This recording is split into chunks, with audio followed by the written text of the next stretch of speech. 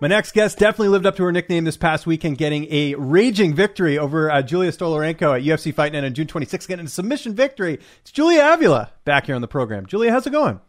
It's going so good. Thank you for having me on the show. Hey, it's great to catch up with you. I know it's been a bit since we last talked. I was just looking on here. It was March was the last time we spoke, but huge win. Let's start first just with, getting that submission. I know you don't have many of those on the resume. How nice was that to add that to your arsenal and on the resume? It's so nice. I do a lot more jiu-jitsu. I'm a ground fighter. I train ground more than I do my striking. So the fact that I'm now getting that on my resume is so rewarding to me because I spend so much time on the mats. And so, it's good. It's rewarding. I've never had a rear naked choke finish, so that's awesome. Mm-hmm. So, yeah. All good. You don't get paid by the hour either, so you got that little finish before it went to the judges' scorecards, which is good. Was there anything about Julija that surprised you in the fight that maybe you weren't expecting? No, I expected her to be as durable as she is. I knew I wasn't going to finish her with my hands. I knew she had a great armbar. She has 8 of her 9 finishes were by armbar, or 8 of her 9 wins, were all by armbar. So, be aware of the armbar. She has a good high kick, but I think I might have hurt a foot with one of my checks, so that nullified that. I know I'm strong. I have faith in that, and I have faith in my coaches, and they can puppeteer me the right way. So all I had to do was listen. How did you feel going into that third round? Because I think some people felt it might have been one apiece. How were you feeling going in there? Did you feel like you needed a finish just in case because of the judges? I needed to listen to my coach. My coach came up to me, and he said, hey, you lost that one. I need you to find a finish. And I said, okay, coach. And I sure did. I found a finish. Yeah. No, it all worked out. That's great. How did you celebrate after that win? Okay, so we went around and we did our interviews and stuff, and I was just so happy, so over the moon. And I went back to my hotel room and I started popping bottles. Nice. Okay. Now, I had a couple glasses of champagne, and then we went to the pool. I still had my braids in, and I'm like, I don't think anyone's going to know who I am. And sure enough, as soon as I got in the water, they're like, has anyone told you look like Julija Avila? Yeah, look at my face. Yeah, that's me. What's that like, though? You've only been in the UFC a couple of years. Is that something you're getting used to, being a celebrity, so to speak? Celebrity? I don't know. I wouldn't say that. Well, if you get as far as I'm concerned, if you get recognized, that puts you in some sort of celebrity status. Call it what you want, but that's still pretty cool, right? So, I'm just, I'm just a girl. I'm super down to earth. I get a lot of messages from people saying like, "Hey, I saw you. I didn't know I could say hi and this and that." I'm like, guys, reach out to me, say hi. Like, I try my best to be, as approachable as possible. So, I don't know. It's kind of cool. It's kind of nerve-wracking. I know I'm put under a microscope, but this is what I wanted. I want to be a good role model. So, I'm here. Bring it on. Exactly. And by the way, I can confirm you're very approachable. Do you remember our first in-person interview? You gave me a hug after the interview, so I can confirm that you are in fact very approachable. Yeah, I'm a hugger, and I know that there's people that aren't, and I'm sorry. This was pre-COVID, by the way, in case anyone's wondering. I don't want people thinking I'm breaking any rules here, so there we go. Yeah, I'm sorry. I'm a hugger, and that's me. That's me. I'm not going to try to be anyone else but me. Did this win mean a lot more for a variety of reasons, in the sense that, you're coming off a loss. You had a lot of fights that were rescheduled. I remember the Nico Montano fight. Even this opponent I know was a reschedule as well. And then I know there was some stuff with your last gym that you were at. Did that mean more just going through all that and getting such an impressive win at the end of it? It meant so much, going through everything, all the ups and downs. I had lost a good friend of mine to cancer May 30th. And there was that. There was the losing my gym and finding a home for my people and having the weight of that. So it wasn't a stress relief for me. I think it was for all of us, for everyone that is invested, anyone that knows the stories. It was just a breath of fresh air, and it was so good. And I wanted everyone to feel that win, that scream, that just happiness. And I hope they did. What was that moment like seeing your husband after the fight? Because I know he's been a big sort of support system for you throughout this entire process, and someone that I know you speak very highly of. Obviously, well, he's your husband. I would hope so, right? So yeah, he's my everything. Going up into the fight, I kept looking at him and I kept saying, I just want to make you proud. I just want to make you proud. And he said, I already am. And it means the world to me that he's by my side. He's my rock. So it was good. Also, when we were training at the PI, he would tell me to like move my head and do a little bit more of this, a little bit of that. And I said, hold the mitts. And so I started throwing them, and I started throwing a couple elbows, and I'm like, don't tell me what to do. There you go. Okay, that's good. It's a healthy relationship. That's good. It's a healthy relationship. He doesn't forget to take out the trash.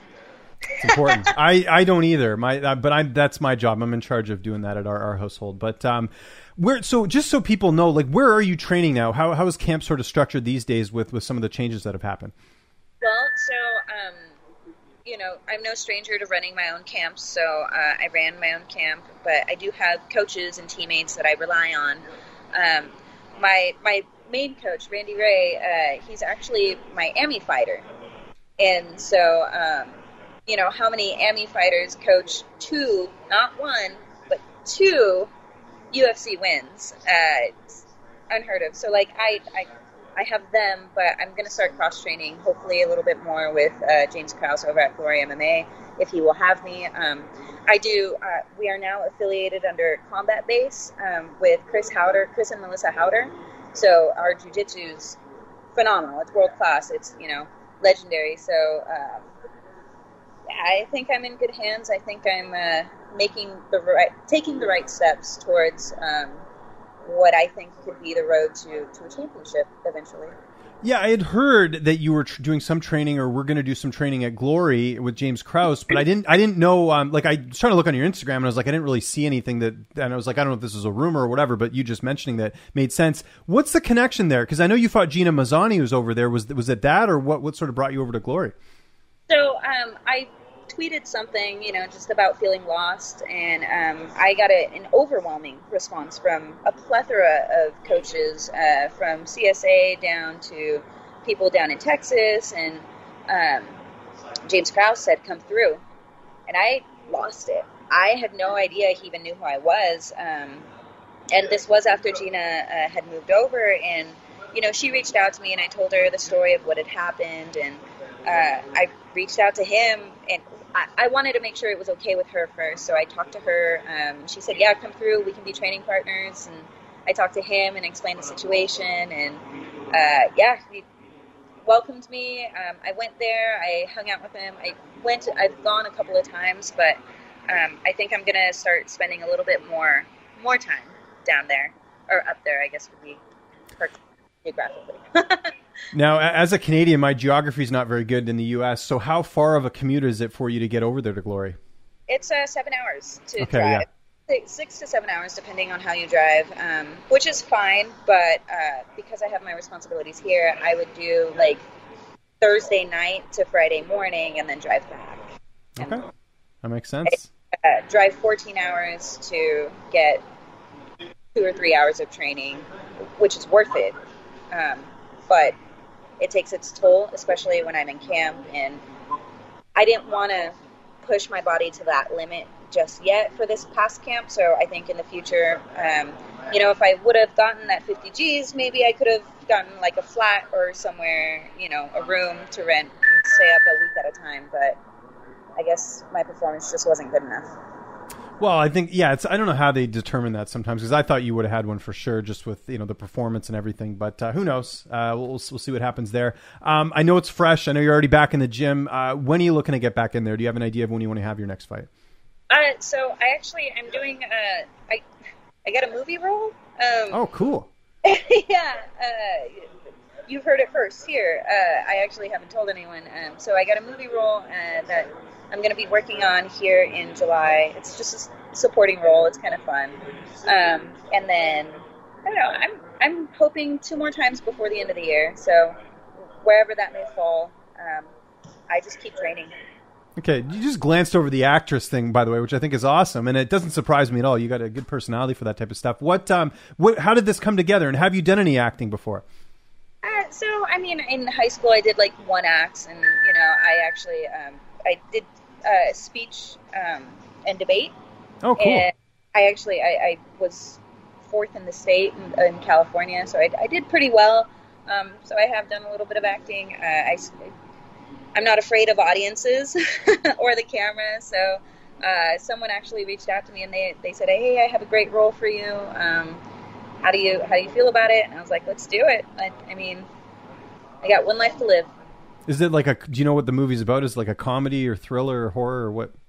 It's an action film. Nice. With some comedic relief, so it's like it's right up your alley then, because you're sort of both, right? You fight and then you joke around a bit too, so it's good. Yeah. I'm going to be playing a cop. So nice.